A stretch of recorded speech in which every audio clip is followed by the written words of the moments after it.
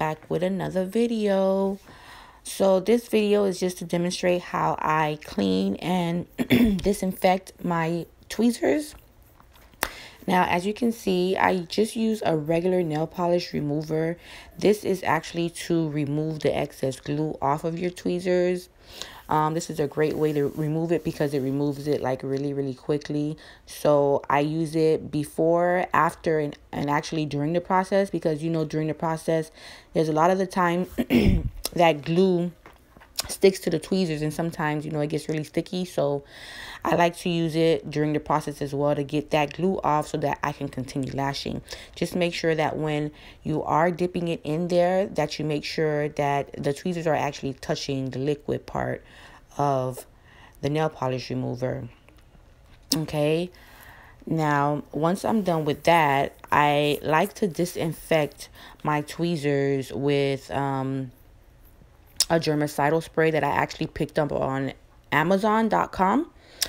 It's very affordable and convenient. It's a hospital germicidal deodorizing cleaner. This is what I prefer. You can use any type of disinfectant that you want. This is just what I prefer.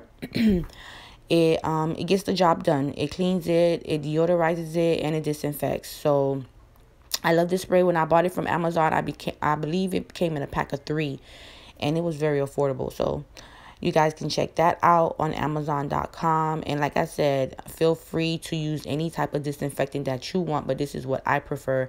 Some people actually use a sterilizer and sterilize their tools overnight. You can do that as well. I just prefer to just clean my tools before, after, and during the process. So, yeah, whatever you guys prefer. But this is my process. I actually have several tweezers. I'm just using 2 just to show you guys what I do. But I like to carry several tweezers so that, I can switch up between clients as well. So that's a good tip also. So don't continue to use the same tweezers, every day. Switch it up. But I hope you guys enjoyed this video. Please subscribe, like this video, share. If you have any questions, comment below, and I will get back to you guys. I'll see you guys soon.